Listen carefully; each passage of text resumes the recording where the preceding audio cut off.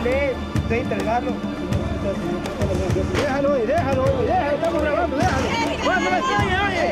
Juan, no me peguen, oye. ¿Qué está pegando,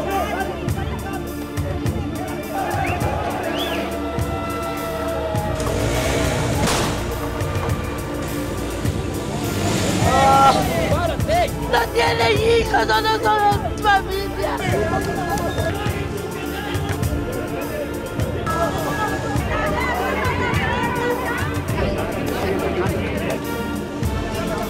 Yo le pido perdón por mi hijo, por favor. Por nuestros hijos que están pasando lo que están pasando, por favor. Y yo le pido perdón por mi hijo, por favor. The woman you saw was Olga Kinga, a mother who asked the president of Ecuador for forgiveness in the hope that she would move him enough to release her teenage son captured after a student protest against a possible increase in public transportation fare. He and other 120 students were accused of damage to a third party's property. To free them, the rising autocrat asked them to accept their guilt. Last October 4, 39 students declared themselves guilty, even though just the day before they had affirmed that they were not responsible for the crimes of which they were accused. The kids were released on probation. Today's social protest has been criminalized in Ecuador, and people are now afraid to take to the streets, even though it is a right that is guaranteed in the Constitution. Rafael Correa is one of those people who arrive at the right place at the right time. His government began with the highest price of oil in history. The bonanza allowed him to implement great public work projects.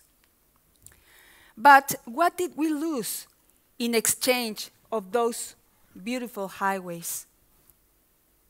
We lost the right to express ourselves freely.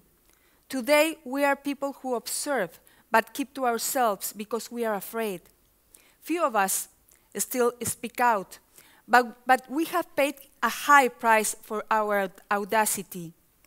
I was one of the journalists President Correa insulted every Saturday in his special 4-hour TV show called The Sabatina, until I lost my job because I investigated a corruption case involving a cousin of President Correa. He applies the old strategy of disparaging the enemy. This is a collection of insults that the most powerful man in my country used against journalists over the last 7 years.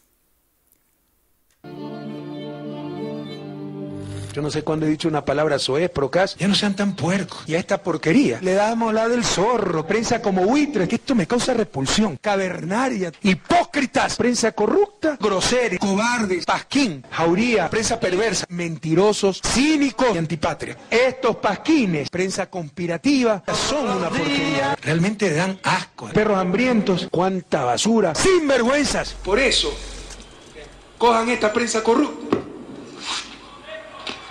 No sean engañados por estos sinvergüenzas. In 7 years of government, 28 communications media have been shut down. In 2013, a new communications law was approved.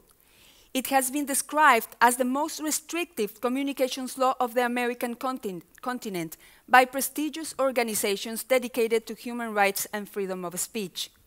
Because of this law, corruption is no longer investigated in Ecuador, and censorship and self-censorship reign in the Ecuadorian media. President Correa is one of those persons who likes to change his mind very often.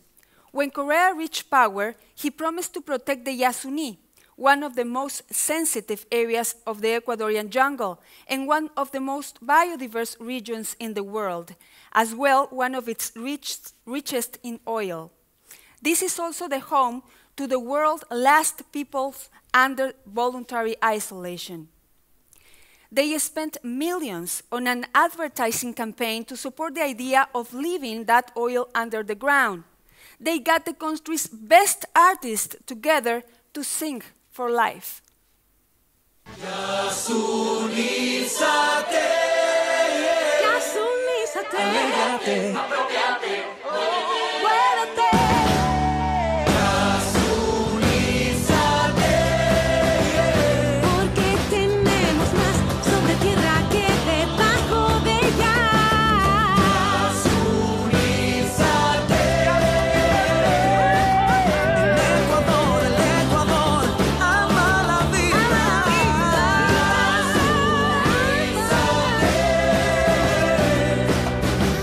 Alégrate, apropiate, muévete.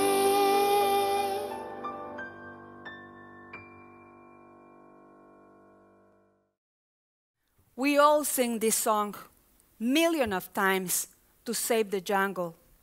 But 2 years later, the government changed its opinion and mounted a new campaign to convince us that it's better to exploit the oil under the Yasuni so that we can use that money to build more schools, hospitals, and highways. Then he ordered the oil machinery into the reserve. This fact infuriated many, but especially the youngest citizens, who tried to call a popular referendum to ask the people if they wanted the Yasuni to be exploited or if they wanted to leave the oil underground. The National Electoral Council, managed by a friend of Korea, dubiously threw out 34% of the 700,000 signatures they collected, making the referendum impossible. This is not all. Korea also takes care personally of common citizens who dare to challenge him.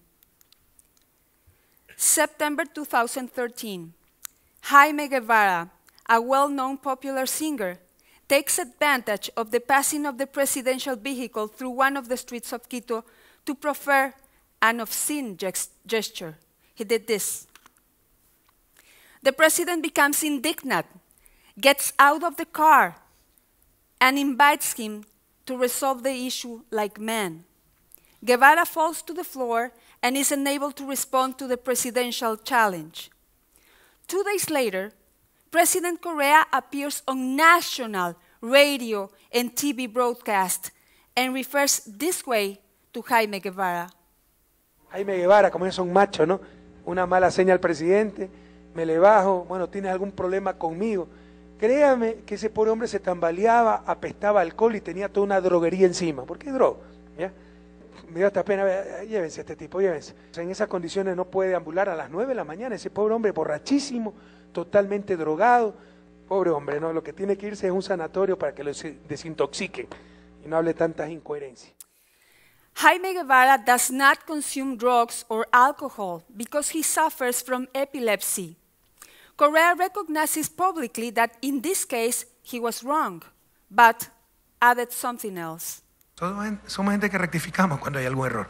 Rectificación. Debemos aclarar que el señor Jaime Guevara es malcriado, reconoce que hizo una yuca al presidente y mentiroso. Hemos demostrado todas sus mentiras. Si este tipo me hubiera hecho una yuca, una seña obscena, delante de mi madre y mi esposa, le hubiera dado tal patada en sálvase a la parte que se hubiera tenido que sentar de oreja el resto del año.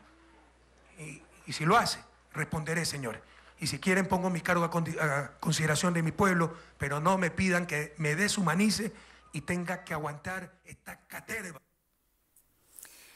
In all of these years, I have witnessed this and much more, but nothing infuriated me more than the crusade that the Ecuadorian government mounted to defend Julian Assange and Edward Snowden, and along with them, supposedly, the right that we all have to access the information that governments hide. You must know that while on the one hand the government of Rafael Correa conferred diplomatic asylum on Julian Assange, Article 30 of the Communication Law prohibits the diffusion of classified or restricted information, as well as the information that comes from personal communications, such as emails, for example. In other words, if Julian Assange or Edward Snowden would have done what they did in Ecuador, they would not be champions of freedom of expression, but rather two more members of what Rafael Correa calls the corrupt press. Rafael Correa stated on numerous occasions that anyone who wants to give an opinion on how to govern the country would first have to win elections. This year, however, he learned to respect his constituents. On February 23rd, he lost the local elections and the opposition retook control of the most important capitals in the country.